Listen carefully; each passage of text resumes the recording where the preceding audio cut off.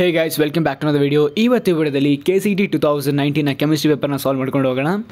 And ಅದಕ್ಕಿಂತ ಮುಂಚೆ ನೀವಿನ್ನೂ ನಮ್ಮ ಚಾನಲ್ಗೆ ಸಬ್ಸ್ಕ್ರೈಬ್ ಆಗಿಲ್ಲ ಅಂತಂದರೆ ಕೂಡ ಸಬ್ಸ್ಕ್ರೈಬ್ ಆಗಿ ಮತ್ತು ಪಕ್ಕದಲ್ಲಿರೋ ಬೆಲ್ ಐಕನ್ನ ಪ್ರೆಸ್ ಮಾಡ್ತಾರ ಮುಖಾಂತರ ನಾವು ಅಪ್ಲೋಡ್ ಮಾಡೋ ಪ್ರತಿಯೊಂದು ವಿಡಿಯೋ ನೋಟಿಫಿಕೇಷನ್ ತಲುಪ್ತಾ ಹೋಗುತ್ತೆ. ಪ್ರತಿಯೊಂದು ವಿಡಿಯೋ ಸಹ ತುಂಬ ಇಂಪಾರ್ಟೆಂಟ್ ಆಗಿರುತ್ತೆ.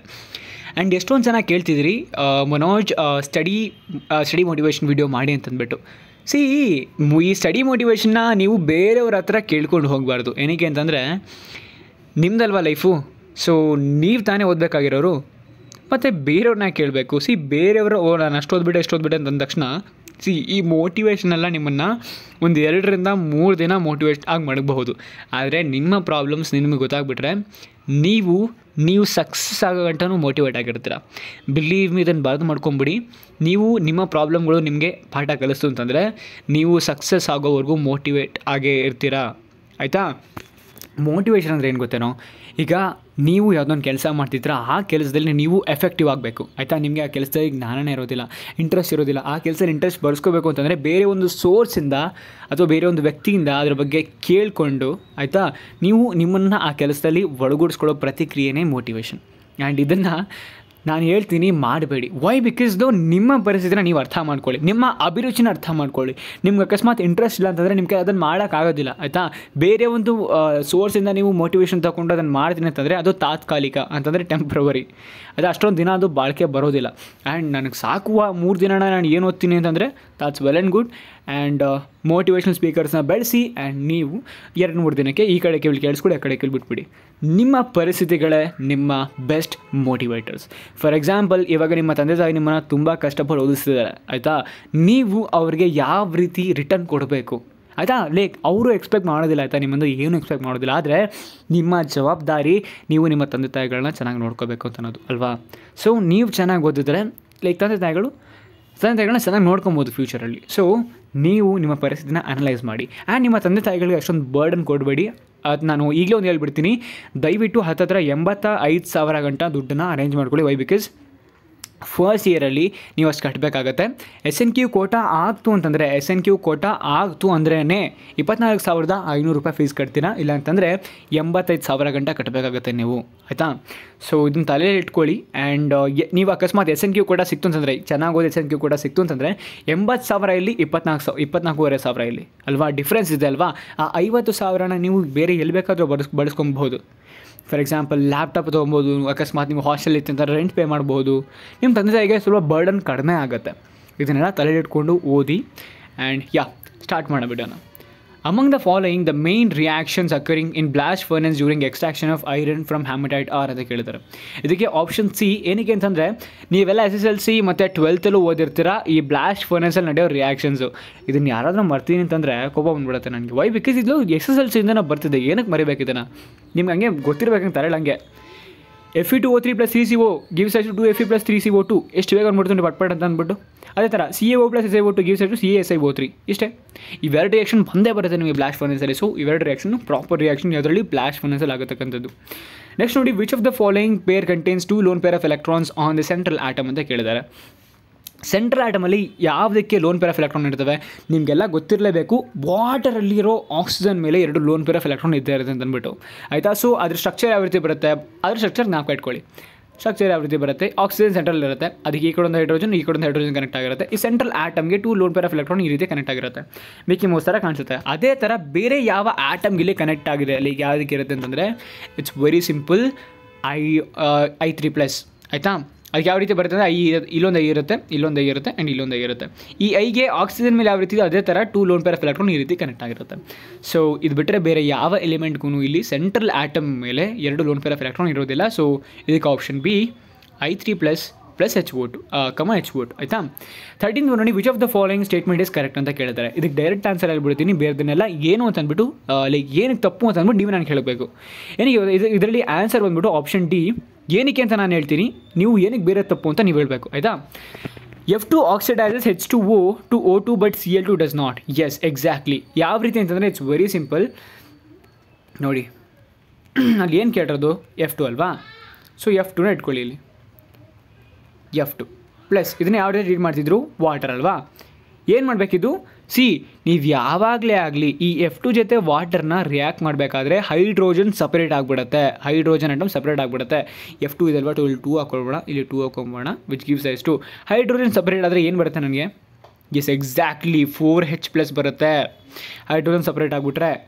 ನೆಕ್ಸ್ಟು ಪ್ಲಸ್ ಈ ಎಫ್ ಏನಿದೆ ಅದು ಸಪ್ರೇಟ್ ಆಗಿಬಿಡುತ್ತೆ, ಎಫ್ ಮತ್ತು ಹೆಚ್ಚು ಕಂಬೈನ್ ಆಗೋದಿಲ್ಲ, ಎಫ್ ಸಪ್ರೇಟ್ ಆಗಿಬಿಡುತ್ತೆ. ಸೊ ಇಲ್ಲಿ ಎಷ್ಟು ಎಫ್ ಇದೆ? 4F ಇದೆ. ಸೊ 4F ಮೈನಸ್ ಇದು ಕೇಟಯಾನು, ಇದು ಏನಾಯೋನು ಪ್ಲಸ್ ಈಗ ನಮ್ಗೆ ಏನು ಬೇಕಾಗಿರೋದು ಪ್ರಾಡಕ್ಟು O, ಇಲ್ಲೆಷ್ಟಿದೆ? 2 ಇದೆ. ಸೊ O2 ಸಪ್ರೇಟ್ ಆಯಿತಾ. F2 ಮಾತ್ರ ಮಾಡುತ್ತೆ, ಇದು ಬಿಟ್ಟರೆ ಬೇರೆ Cl Br ಇವ್ಯಾವುದೇನೂ ಮಾಡೋದಿಲ್ಲ ಆಯಿತಾ. ಈಗ ಅಕಸ್ಮಾತ್ Cl Br ಆದರೆ ಹೆಂಗೆ ಬರುತ್ತೆ ಅಂದರೆ, ಫಾರ್ ಎಕ್ಸಾಂಪಲ್ ನೋಡಿ, Cl2 ತೊಗೋತೀನಿ, Cl2 + H2O ಗೀಸ್ raise to HCl ಹಿಂಗೆ ಬಂದುಬಿಡುತ್ತೆ. ಅಕಸ್ಮಾತ್ Br ತೊಗೋತೀರಾ, Br ತೊಗೊಂಡ್ರೆ plus H2O gives raise to HBr ಹಿಂಗೆ ಬಂದುಬಿಡುತ್ತೆ, ಹೈಡ್ರೋಜನ್ ಮೂಮೆಂಟ್ ಹಿಂಗೆ ಬಂದುಬಿಡುತ್ತೆ. ಸೊ ಇದೆಲ್ಲ ಪ್ರಾಡಕ್ಟ್ ಬರಬಾರ್ದು ನಿಮಗೆ ಆಯಿತಾ. ಸೊ ನಿಮ್ಗೇನು ಯಾವ ಒಂದು ಎಲಿಮೆಂಟ್ನ ಯೂಸ್ ಮಾಡಿದ್ರೆ ನಿಮಗೆ ಆಕ್ಸೈಡ್ಸ್ ಕರೆಕ್ಟಾಗಿ ಸಪ್ರೇಟ್ ಆಗುತ್ತೆ ಅಂತ ಅನ್ನೋದು ಕೇಳಿರೋದಲ್ಲಿ. So F2 is your answer, ಅಂದರೆ ಆಪ್ಷನ್ 4 ಈಸ್ ಯುವರ್ ಆನ್ಸರ್. ಏನಕ್ಕೆ ಅವು 3 ಆನ್ಸರ್ ಇಲ್ಲ ಅಂತ ಅಂದ್ಬಿಟ್ಟು ನನಗೆ ಕಾಮೆಂಟಲ್ಲಿ ತಿಳಿಸಿ. Next 0.1 mole of XeF6 is treated with 1.8 gram of water, then the product obtained is ಅಂತ ಕೇಳಿದ್ದಾರೆ. ಇಲ್ಲಿ ಈ ಮೋಲು ಪ್ರಾಡಕ್ಟ್ ಇವೆಲ್ಲ ತಲೆಗೆ ಎಡ್ಸ್ಕೊಂಬಿಡಿ. ಕೆಳಗಡೆ ಕೊಟ್ಟಿರೋದು ಏನಂತ ನೋಡಿ, ಇಲ್ಲಿ ಕೊಟ್ಟಿರೋದಲ್ಲಿ ಯಾವುದೋ ಒಂದು ಪ್ರಾಡಕ್ಟ್ ಕೊಟ್ಟಿದ್ದಾರೆ, ನಿಮ್ಗೆ ಅದು ಯಾಕೆ ಮೋಲೆಲ್ಲ ಈಗ ತಲೆಗೆ ಎಡ್ಸ್ಕೊಂತೀರ, ಅದೆಲ್ಲ ತಲೆಗೆ ಎಡ್ಸ್ಕೊಂಬೇಡಿ, ಜಸ್ಟ್ ರಿಯಾಕ್ಷನ್ ಬರೀರಿ. ಏನಿದೆ? XeF6 ಅಲ್ವಾ, XeF6 ರಿಯಾಕ್ಷನ್ ಬರೆಯೋಣ. ಏನಿದೆ? XeF6 ಅಲ್ವಾ, ಇದನ್ನು ಯಾವುದೇ ರೀತಿ ಟ್ರೀಟ್ ಮಾಡ್ತಿದ್ದಾರೆ? ವಾಟರ್ ಜೊತೆ. ವಾಟರ್ದೇನು? H2O ಗಿವ್ಸ್ ರೈಸ್ ಟು ಏನು?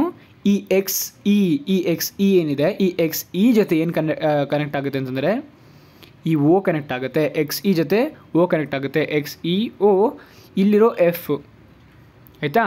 ಪ್ಲಸ್ ಈಗ ಇಲ್ಲಿ ವಾಟರ್ನ ಎಷ್ಟು ಪಾಸ್ ಮಾಡ್ತಿದ್ರೆ? 1 molecule ಆಫ್ ವಾಟರ್ ಎಲ್ಲ ಪಾಸ್ ಮಾಡ್ತಿರೋದು. ನಾನು ಆಗಲೇ ಹೇಳಿದೆ H ಜೊತೆ ಏನು ಕಂಬೈನ್ ಆಗುತ್ತೆ ಅಂದರೆ H ಜೊತೆ F ಕಂಬೈನ್ ಆಗುತ್ತೆ. F ಸಪ್ರೇಟಾಗಿದ್ದರೆ ಮಾತ್ರ ಆಯಿತಾ, ನಿಮ್ಮ ಫ್ಲೋರೈಡ್ ಆಟಮ್ ಇದ್ದರೆ ಮಾತ್ರ H ಜೊತೆ F ಕಂಬೈನ್ ಆಗೋದಿಲ್ಲ. ಅದೇ ಅಕಸ್ಮಾತ್ ಅದ್ರ ಜೊತೆ Xe ಈ ಥರ ಎಲಿಮೆಂಟ್ಸ್ ಇತ್ತು ಅಂತಂದರೆ H ಜೊತೆ X ಕಂಬೈನ್ ಆಗುತ್ತೆ. ಇಲ್ಲಿ ಎಷ್ಟು ಎಲಿಮೆಂಟ್ ಆಫ್ H ಇದೆ? 2 ಇದೆ ಅಲ್ವಾ, 2 × H ಇಲ್ಲೆಷ್ಟಿದೆ? 2ಗೆ ಬ್ಯಾಲೆನ್ಸ್ ಆಗಬೇಕಲ್ಲ, 2F ಹಾಕೋತೀನಿ. ಸೊ ಇಲ್ಲಿ ಎಷ್ಟಾಯಿತು? 2HF ಆಯಿತು. ಸೊ ಇಲ್ಲಿ ಎಷ್ಟು ಮಿಕ್ಕಿದೆ? ಇಲ್ಲಿ 2 ಹೊಂಟೋಗ್ಬಿಟ್ರೆ ಇಲ್ಲಿ 4 ಮಿಕ್ಕಿದೆ ಅಲ್ವಾ, XeO F4. ಸೊ ಇದು ನಿಮ್ಮ ಪ್ರಾಡಕ್ಟ್ ಆಗಿರುತ್ತೆ, Xe1O F4 ಆಯಿತಾ. ಎಲ್ಲಿದೆ ನೋಡಿ, that will be your answer. S, option D. Look at the 15th question. In the reaction of gold with aquaregia, oxidation state of nitrogen changes from. ಇದು direct answer, ನಿಮ್ಗೆ ಗೊತ್ತಿರಲೇಬೇಕಿದು. 5 to 2 ಆಯಿತಾ. ಏನಕ್ಕೆ ಅಂತಂದರೆ ನೀವಾಗ first ಈ ಕಡೆ ಲೆಫ್ಟ್ ಹ್ಯಾಂಡ್ ಸೈಡ್ LHS ಆಗೋ reaction ಹೇಗಿರುತ್ತೆ ಅಂತಂದರೆ Au + 4H+ + NO3 ಮೈನಸ್ ಇಲ್ಲಿ +5 ಸ್ಟೇಟಲ್ಲಿರುತ್ತೆ ಆಯಿತಾ. ಈ +5 ಸ್ಟೇಟಲ್ಲಿರೋದು ಬೇರೆ, ಅಂದರೆ ಪ್ರಾಡಕ್ಟ್ ಸ್ಟೇಟ್ಗೆ ಹೋದಾಗ ಏನು ಬರುತ್ತೆ ಅಂದರೆ ಈ 3ಇಂದ 5ನ ಮೈನಸ್ ಮಾಡ್ತೀರ ಅಷ್ಟೇ. 5 3ನ ಮೈನಸ್ ಮಾಡಿದ್ರೆ ಏನು ಬರುತ್ತೆ ನಿಮಗೆ? 2. ಸೊ 5ಇಂದ ಏನಾಯಿತು? 2 ಆಯಿತು, ಇಷ್ಟೇ ಆನ್ಸರು. +5 to 2. 16th ಒಂದಿಗೆ ನಾನು ಏನು ಆನ್ಸರ್ ಹೇಳಿದ್ರೆ, ನೀವು ಕ್ವಶನ್ ಓದಬೇಕು, ಆನ್ಸರ್ ಮಾಡಬೇಕು. ಕ್ವಶನ್ ನಾನು ಓದ್ತೀನಿ, ಆನ್ಸರ್ ನೀವು ಮಾಡಿ. The vitamin that helps in clotting of blood is. ಆನ್ಸರ್ನ ಕಮೆಂಟಲ್ಲಿ ತಿಳಿಸಿ. Look at the 17th question. The polymer containing 5 methyl groups as its repeating unit is. Very simple answer. ಇದು first polymer, ನಿಮ್ಮದು first polymer ಯಾವುದು? Yes exactly nylon 6. Structure ಬರ್ದು ತೋರಿಸ್ತೀನಿ ನೋಡಿ, ನಿಮಗೆ ಗೊತ್ತಾಗ್ಬಿಡೋದೆ. ಲಾಸ್ಟಲ್ಲಿ ಕಾರ್ಬಾಕ್ಸಿಲಿಕ್ ಆ್ಯಸಿಡ್ ಇರುತ್ತಲ್ಲ, ಎಸ್ ಕರೆಕ್ಟ್. ಓಕೆ, ಸ್ಟ್ರಕ್ಚರ್ ಬರೋಣ ಯಾವಾಗಿದ್ರದ್ದು? H2N CH2 1 CH2 2 CH2 3 CH2 4 CH2 5 ಲಾಸ್ಟಲ್ಲಿ ಕಾರ್ಬಾಕ್ಸಿಲಿಕ್ ಆ್ಯಸಿಡ್ COOH ಎಲ್ಲ ಕನೆಕ್ಟ್ ಆಗಿರುತ್ತೆ. ಆ್ಯಂಡ್ ನೀವು ಯಾವಾಗಲೇ ಬರಿಬೇಕಾದ್ರೂ ಹೆಚ್ಚಿನ ಹೊರಗಡೆ ಆಗದಂಗೆ ಬರಿಬೇಕಾಗುತ್ತೆ. ಸೊ ಇದು ಸ್ಟ್ರಕ್ಚರ್ ಆಗಿರುತ್ತೆ, ಅದು ನೈಲಾನ್ 6. ಇಲ್ಲೇ ಕಾನ್ಸಿಕ್ಯೂಟಿವ್ 5 ಮೀಥೈಲ್ ಗ್ರೂಪ್ಸ್ಗಳನ್ನ ನೀವು ನೋಡೋಕ್ಕಾಗತಕ್ಕಂಥದ್ದು. Next cis1,4 ಪಾಲಿಮರೈನ್ is called as ಅಂತ ಕೇಳಿದ್ದಾರೆ. ನಿಮ್ಗೆ ಯಾವಾಗಲೇ ಈ ಥರ ಬಂತು ಅಂತಂದರೆ ಇದು ನ್ಯಾಚುರಲ್ ರಬ್ಬರ್ ಅಂತ ನಿಮ್ಮ ತಲೆಯಲ್ಲಿ ಬಿಡಲಿ. cis1,4 ಪಾಲಿಪ್ರೊಪೀನ್ ಅಂತ ಬಂದರೆ ಪಾಲಿಐಸೋಪ್ರೊಪೀನ್. Look at the 18th question.